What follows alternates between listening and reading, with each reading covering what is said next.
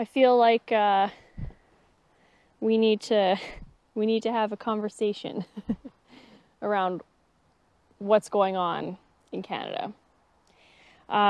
So last week I had a video that went viral, like really viral, like is super viral.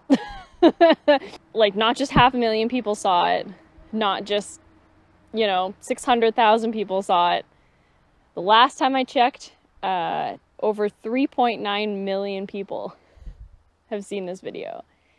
And by and large, many of you related to exactly what I was talking about. And so we have to talk about what's going on in Canada, because a lot of people have been asking me what's happening in Canada.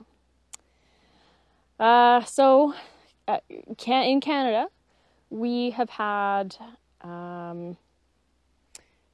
inflation, and our inflation rate has actually been lower than many other countries, okay?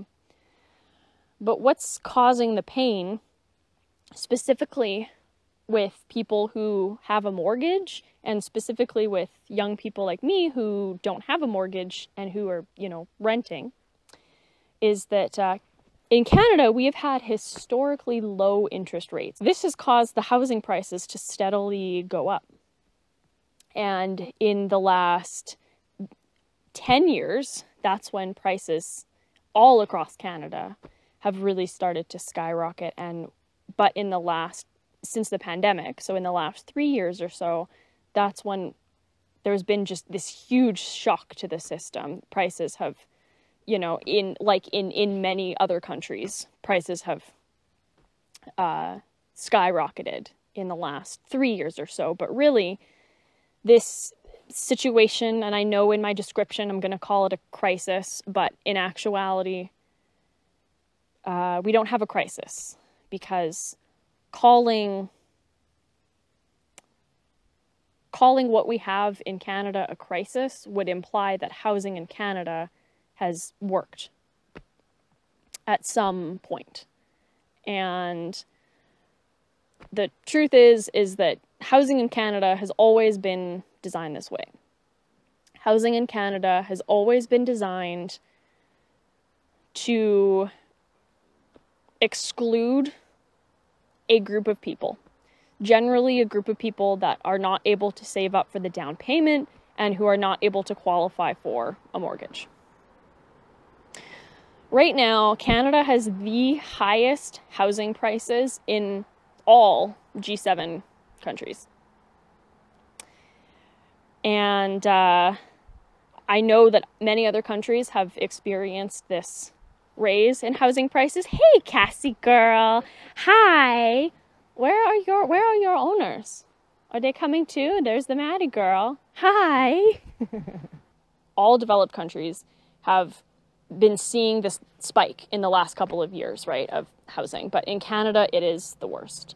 And as you saw from that viral video, and if you scroll through the comments, many people feel exactly the same, not just in Canada, but everywhere in the world.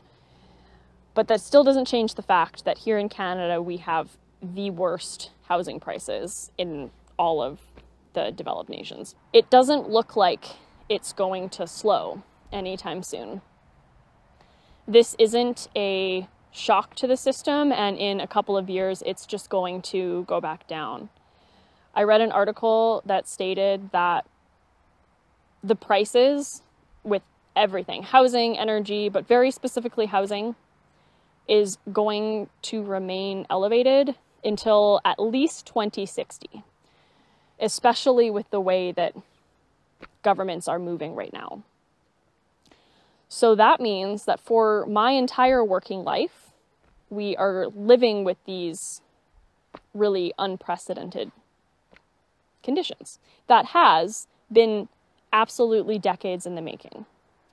I'll maybe do another video about why housing is so unaffordable in Canada, because there are many factors, but a lot of it comes down to the fact that Housing in Canada, like many other developed nations, is treated as both a human right and an asset class to build wealth.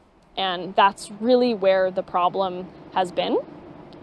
And anyway, so if we are going to be living with these conditions, and I mean, I make these videos largely for young people in their 20s and 30s today, because we are navigating times we've never navigated before. And so I wanted to make a video about how I can be happy with my life, fully knowing that these are the conditions that we are going to be living with until at least 2060. Wages are going to be stagnant until at least 2060. Housing prices are likely not going to go down. Housing prices will just continue to go up, and we already have the worst housing prices in any G7 country. So how can I be happy?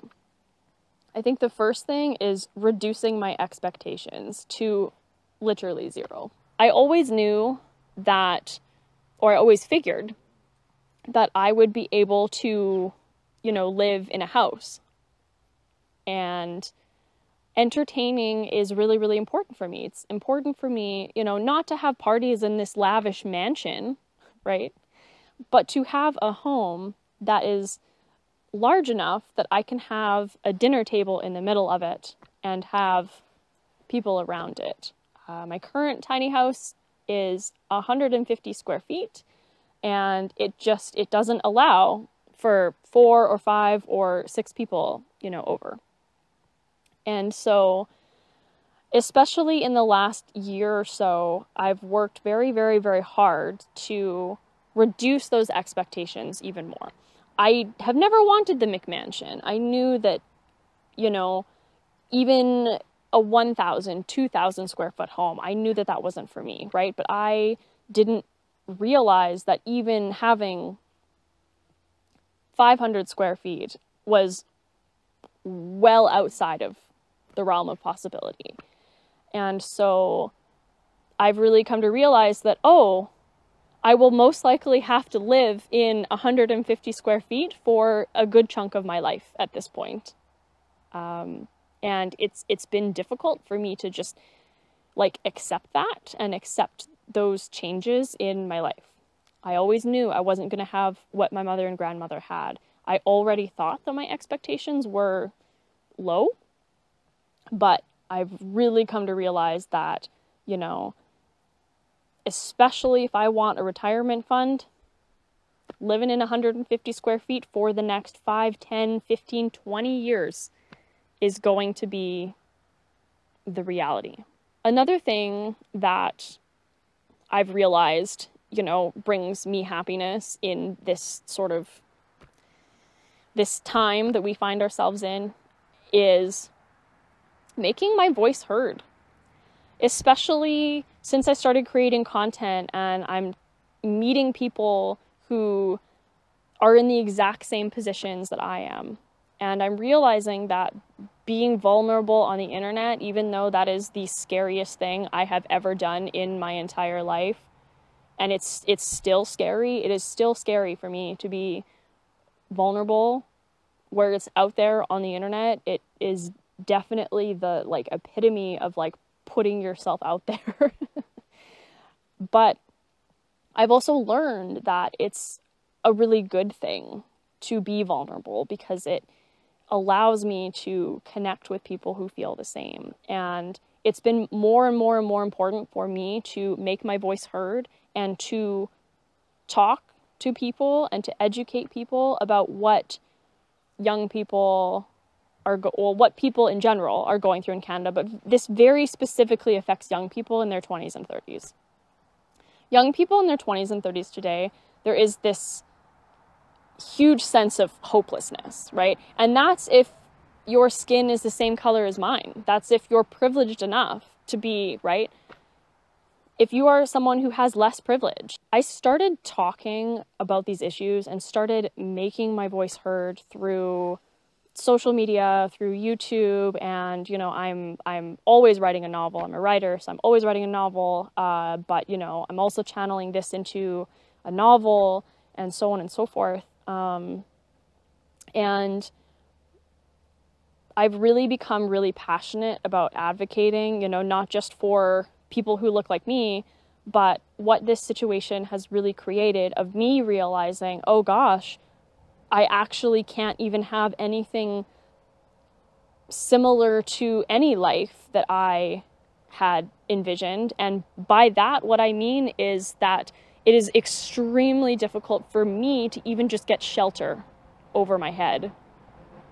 And so if it's so difficult for me, whose skin is the color that it is, for me as a white person to have my basic needs met, how difficult is it for someone who is Indigenous? How difficult is it for someone who is living with disabilities? How is it difficult for someone else who is also queer? Or if you want to go with the acronym, the 2S LGBTQIA community, right? So me going through this and me having these thoughts and feelings has really pushed me to educate myself on how these more vulnerable communities live and continue to live. And I have learned and am learning and continue to learn, especially Indigenous folks in Canada. And I've sort of asked myself, if I am having difficulty acquiring affordable, safe housing for myself, what is it like for many Indigenous folks in Canada? And it is bleak. Making my voice heard has been incredibly important to me, because I feel that young people, especially young people, have been just gaslit by the media for decades, especially in the last 10, 15 years, throughout my whole adult life. You know, we've just been really told by the media, oh, we just need to take more responsibility. Oh, we need to start a side hustle. Oh, we need to monetize all of our hobbies. Oh, we need to hold down 2 or 3 or 4 or 5 jobs just to have a roof over our head and eat spaghetti. The other way that I make sure that I am happy and remaining happy, right? Happiness is important to me. It's important that I live a life full of joy and happiness, not only because I feel that choosing a life of happiness, especially in this day and age where we have climate change, we have political polarizations, we have patriarchy, we have colonialism, I think that choosing a life of joy and happiness, while that's something that I've been struggling with, especially in the last 5 years or so, is almost a radical act, and it's important. And for me, that's been about surrounding myself with people who I care about, which is just really honestly the formula for anyone who wants to be happy, no matter what time you're living in. Surrounding yourself with loved ones, but also for me, really working to understand people who maybe don't have as much privilege as myself, especially Indigenous folks in Canada, because it is absolutely just appalling what they have had to go through and continue to go through. So if you are someone in your 20s and 30s living in Canada today, how are you making and creating and carving out a joyful life for yourself? You know, despite barely able to keep a roof over your head, you know, despite everything else.